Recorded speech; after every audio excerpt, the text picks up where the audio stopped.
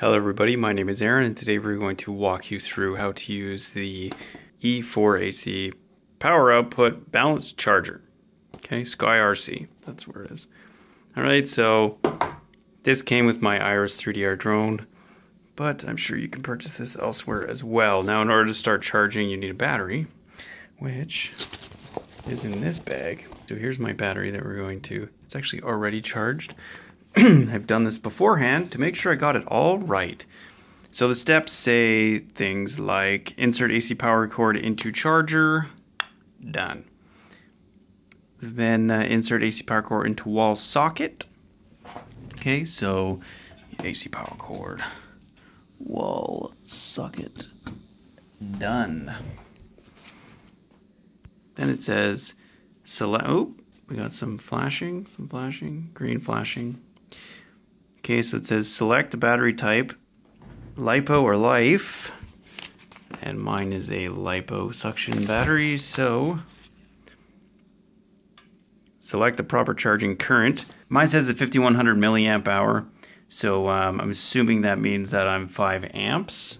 So I did charge it originally on 1 amp, but I guess we can go to 3.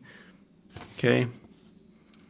Then it says connect the battery to the main charge leads, and yeah, and then put in the battery balancer. So you want to connect these two leads, positive, negative, red's positive, black's negative, and connect this, and then we want to connect this over here.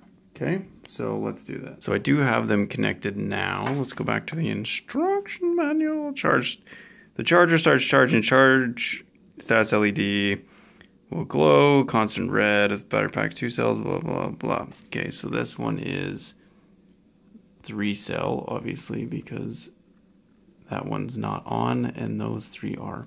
And we're charging, which is interesting, because I just charged this yesterday. Anyways, let me tell you the LED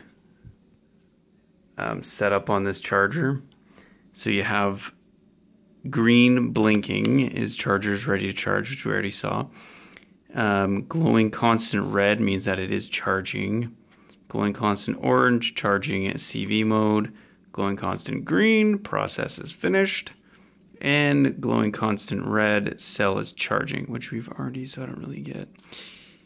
And flashing red, the cell is discharging. So flashing red's a really bad thing. Okay. And yeah. Here's some other LEDs. Okay, cool. So that's basically how you do it. Now, I did get one of these, LiPo suction bag for all of your extra fat, I'm assuming. They want you to charge this battery inside of a LiPo guard just in case this thing catches on fire. So, yeah, and you don't really want to leave it unattended forever and ever. That's what they tell you at warning after warning on this thing. So, yeah, if you do end up charging a LiPo suction, make sure you use a bag for your own safety. Alright, thanks for watching. If you want to see more, hit up the channel. I do drone stuff. I do other things that are other things with other things. And it's pretty cool. Check it out, subscribe, like, favorite, comment, ciao.